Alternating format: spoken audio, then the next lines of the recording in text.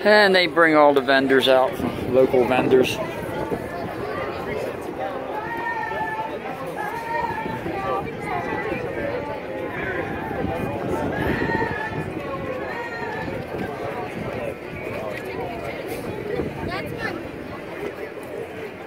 What the heck?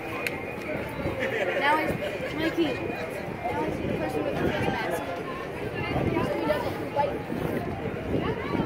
Very nice 32.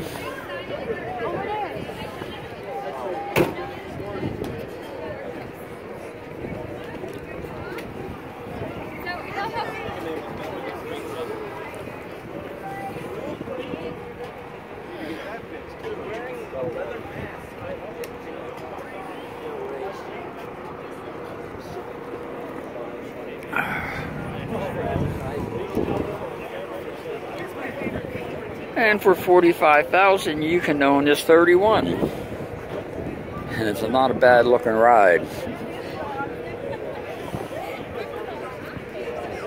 Let's see if you can see it. It looks like an interior. Well,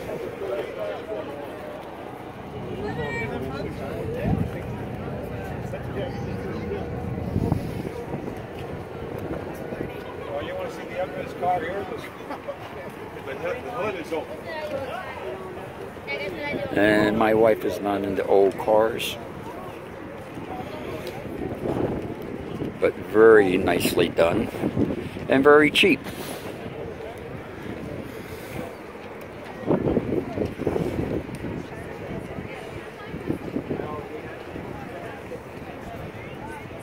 Little Carmagia Volkswagen.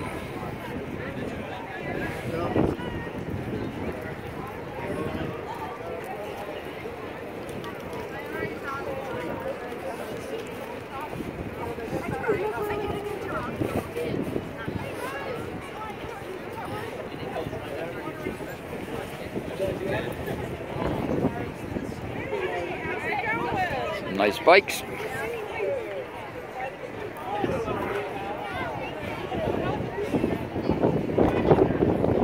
Old stock Indian.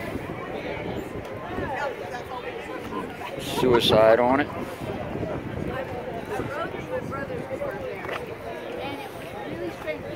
Like in the Volkswagen Bugs that we've got, okay, yeah, the engine's exciting, but it ain't a big deal. But in this, it sounds like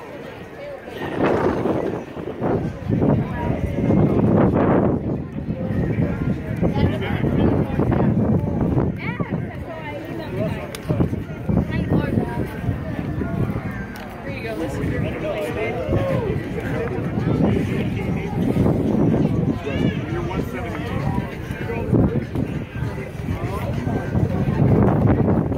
An old Etzel.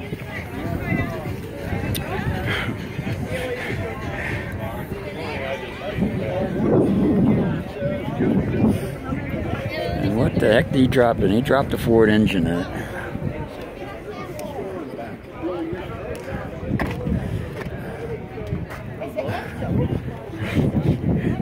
Come on, you should remember that. Not me, it's before my time. Oh, yeah, okay.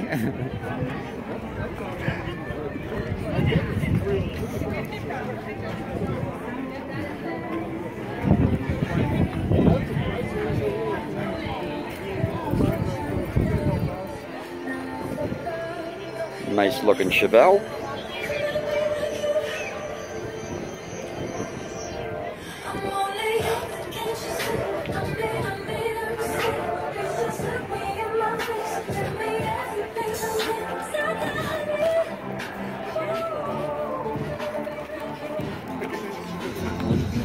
Now, they were telling me this is one of their bigger events that they have over here. They get lots of people out here, and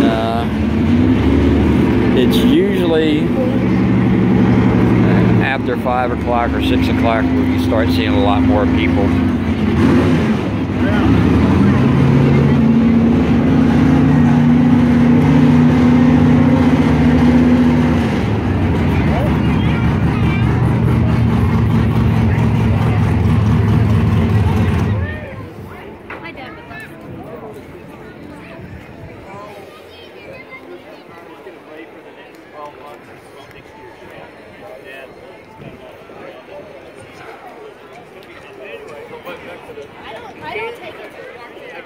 guy in Washington where this guy's like, he's like the window guy of the world.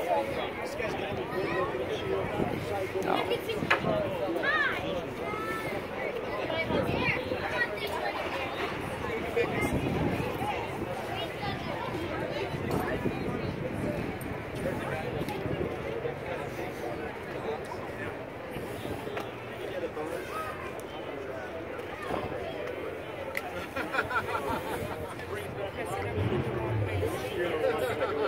yours or Brittany's?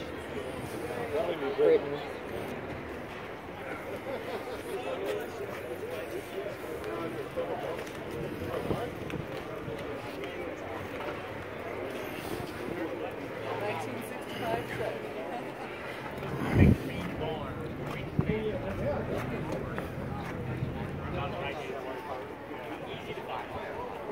Your truck? Yeah, with a hat on. Okay.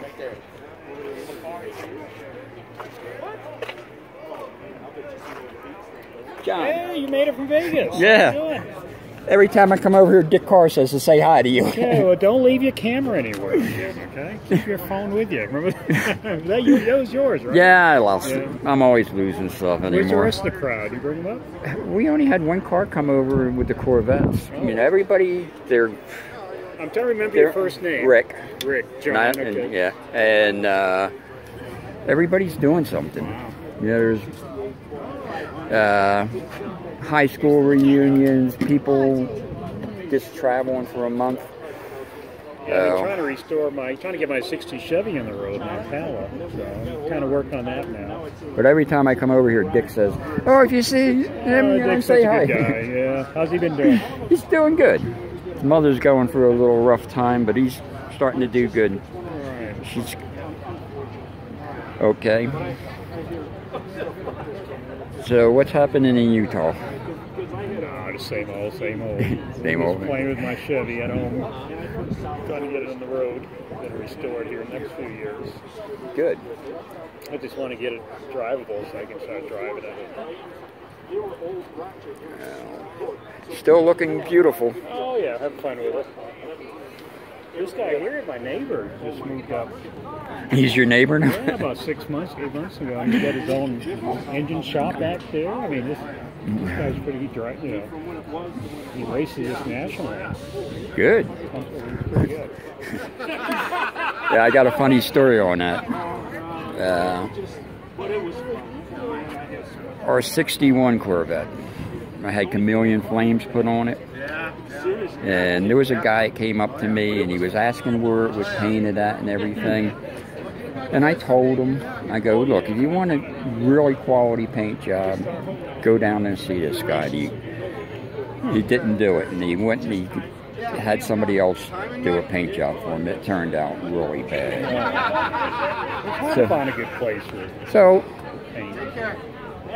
my painter comes to the car show one night, and this other guy, Rick, is there with his Corvette. And I go, Rick, let me ask you a question. And I go, do you ever see a guy riding a bicycle through your neighborhood all the time? He says, yeah. I go, this is your neighbor, the guy that painted my car for you. Ah, no, I'll be darned. For me. And he didn't know it. So... It was funny because he introduced himself to me, and he said, hey, I want to apologize for that time. Now I'm going to have to start my truck back there, and I guess it's too loud. You know. I said, what? I said, you can start that baby up anytime. That's music to me. It's always good when you have a good neighbor move in next to you. Now if I can get a body guy and a paint, you know,